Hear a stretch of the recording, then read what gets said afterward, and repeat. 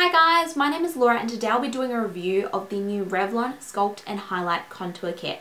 So this kit was co-developed by Chloe Morello here on YouTube, and as soon as I heard that I was like, oh my god, yes, like YouTube power. I was out to Priceline to buy it. So I did get both the kits. There are two kits that she developed. So there is a light to medium kit, which is this one here.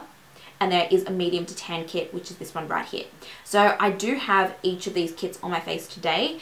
The light medium on this side of my face, and then the medium to deep on this side of my face. This palette is Australian made, which I thought was awesome. Nothing from Revlon, to my knowledge, is made in Australia. And there is 10 grams of product in each kit. So that means that there is 2.5 grams of product in each pan. This palette I bought from Priceline for $24.95, and when I bought it, which was the day that it came out, they were actually doing a promotion where you got the free sculpting brush as well. So I did use the sculpting brush to use the bronzer and the contour. So I will show you guys how they apply to my face, starting off with the banana shade, going on to the glow shade, bronze, and then contour.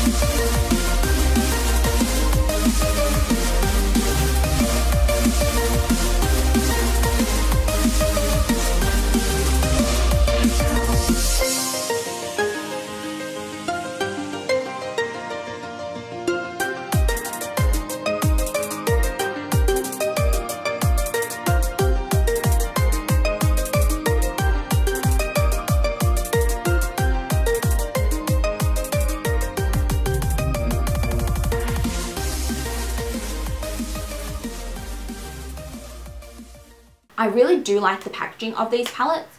They are very, very sleek, very, very modern, and very, very compact. And there is a nice diagram on the back for those who are not too sure of how to contour and sculpt their face. So that's really nice. Also in the palette, there is an instructional card that shows you in depth on how to use each shade, which I think is quite nice, especially for beginners. I like how the shade only has 4 shadows, or 4 powders I should say, because it doesn't give people too much variety where they feel overwhelmed, and they feel like it's more approachable that way, in my opinion, that they're not overwhelmed with all these colors, and that they can just kind of stick to one for each purpose and then just sculpt and contour their face. You know what I mean? So I do like that aspect. She did say that these are, she wanted like a creamy powder. Yeah, she kind of got it. Kinda. These are very powdery. Very, very powdery. Let's talk about each shade individually. Now, I thought that it was quite funny, or at least I thought it was funny, how my opinion on each shade in the palettes, because they are named the same thing, they're just different tones. So there's a banana shade, a glow shade, a bronze, and a contour shade in each. And my opinions of each shade is the same for both palettes, which I thought was quite cool. Banana shade. The only difference between the light and the darker one is that the light banana shade is a little bit lighter than the darker one. Both of these are actually quite nice, and I do actually really like them. I'll definitely use them again underneath my eyes. That's what I use them for, just highlighting and setting my concealer underneath my eyes. They are a little bit powdery, but they're not the powderiest in the palette. The next shade is Glow, which is this one here. The Glow shade in each palette I do have on the tops of my cheekbones today. This one's the darker one and this one is the lighter one. I really do like it. It's probably the least powdery shadow, or I keep calling them shadows, I'm so sorry. It's the least powdery powder in the palette, in my opinion. I do feel like you do get quite a decent highlight out of them, but if you love something like, say, Becca Moonstone or Becca Opal or the Mary Luminizer or stuff like that, like an intense highlight, this is not as intense as those. But to me, how I see it is that this gives a very, very nice work appropriate highlight for me, or if I don't want a very intense highlight, that's what this does. Just bearing in mind it does look quite intense because I do have 2 softbox lights behind me as well as a massive window, so that does help like light up the highlight, you know what I mean?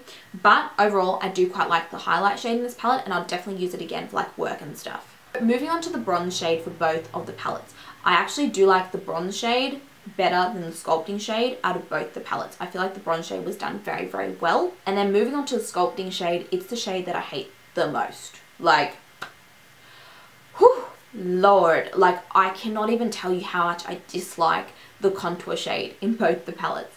Like the one in the light medium, it's just such an awkward tone. I'm not flipping you off, I promise. Like it's just such an awkward tone. Like bearing in mind I do have fake tan on, but I have tried this with no fake tan on and it looks just as bad. Oh Lord. And then this one here is the medium to tan one, which doesn't look as bad like swatched, but this one actually performs worse, and it is the powderiest thing. Oh my god. Like, where's that brush? I'm gonna tap it in once. Ready?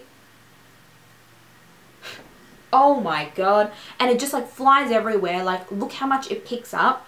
Like I don't even, like, it's so powdery. Like, I can't even, and then when you try to put it on your face, then you're trying to blend it out for ages, and it's not good. I hate the contour shade in both of the palettes. Like, don't get me wrong. I think that this brush isn't that good either at applying the contour shade. Applying the bronzing shade is actually quite nice, but because the powder itself is so powdery, and then this brush here, it doesn't offer a lot of like blendiness. It's too much. It's too much. I have tried using it with the NARS Eater brush, the contour shade, and it doesn't look as bad, but it is still very, very powdery. Okay, we're gonna move on. I do like the longevity of this palette though. I do feel like it does last a long time on my face, especially the 2 darker shades. The bronze and the sculpting shade does last a very long time, and I'm actually very, very impressed by that. Also, the banana shade and the glow shade last quite good as well, but the more noticeable one are the 2 darker shades, and they last quite well. So I must give them points for that. My only issue with the palette, honestly, is the contour shade and the powderiness of the palette. Like, the palette is very powdery overall. Besides the glow shade, all shades are pretty powdery, especially the contour one, that's the worst. Like, when I watched Chloe's video about the shadows, she said that she wanted to develop a cream powder hybrid kind of thing. When I think of that, I think of Colourpop, and I feel like Colourpop executed it so well, but this, I don't feel like it was very good at all. All it is very finely milled powder, which is, in theory, is good, but it's a little bit too pigmented for how finely milled it is, and then it's not very blendable either. I don't know how to fix it, and I've never really worked with anything like this before that's been so hard to blend, especially the contour shade. The bronzing shade, the banana shade, and the glow shade, not so much, but the contour shade, man, like, it's like, you'll see it in the demo that I try to apply it and then I'm trying to blend it out frantically, and it's just like, I can't. It's so hard to use the contour shade. The bronze shade, not so hard. The glow shade, not so hard. The banana shade, not so hard. But for both palettes, I hate the contour shade, man. Hate it so much. Oh, we're just not going to talk about it anymore. Chloe said in her video that you can use this without foundation, hence why she wanted like a cream powder hybrid, or over foundation without powder.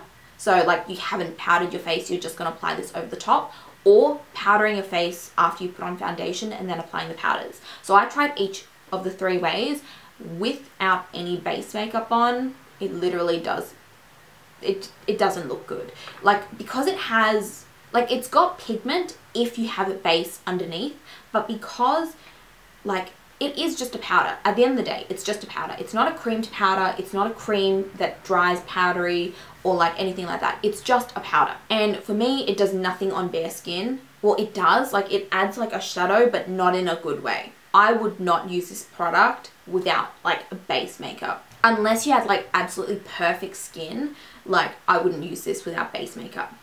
I did use it with foundation, without powder and with powder. I found that with powder it obviously blended easier. It's just the contour shade, man, and how powdery it is. Like, For me, it's not the worst thing that I've ever used, but because I have such high expectations of Chloe, and like, don't get me wrong, like, I think she's amazing and I think she's very, very, very well educated in makeup, and that's why I have such a high expectation. And I feel like she's got a lot of product knowledge and she has had a lot of experience with a diverse amount of products. But I don't feel like she made this very well or co-developed this very, very well. I don't really know how to word this, my experience with the palette, any better. It's just very, very powdery. It does what you want it to do at the end of the day. It's just how you get to that final process that is kind of a mission, in my opinion. Overall, I don't think the product is terrible, and I do think it's actually quite well priced at $24.95. I'm sure they could have charged like $40, but I'm glad that they did put the price point at what they did. It is actually quite affordable for Revlon in Australia, and yeah, I don't know. Like, I personally don't think it's that good, but if you are going to get it, it's not the worst thing in the world. Like, I wouldn't recommend it, and I probably wouldn't buy it again, and I actually regret buying two, but it's not the worst thing in the world. You know what I mean? So yeah, I hope that helped in some way. I know this was the most undecisive review ever, but yeah, just take away from it that the contour powder is not very good. It is very, very powdery and it's not very blendable that well. Like, the darker shades aren't that blendable. So definitely put that into consideration if you're wanting to purchase it. And yeah, I feel like that's all I have to say for today. So I hope you guys enjoyed. Please don't forget to like and subscribe and let me know your thoughts down below, and I will see you next time. Bye!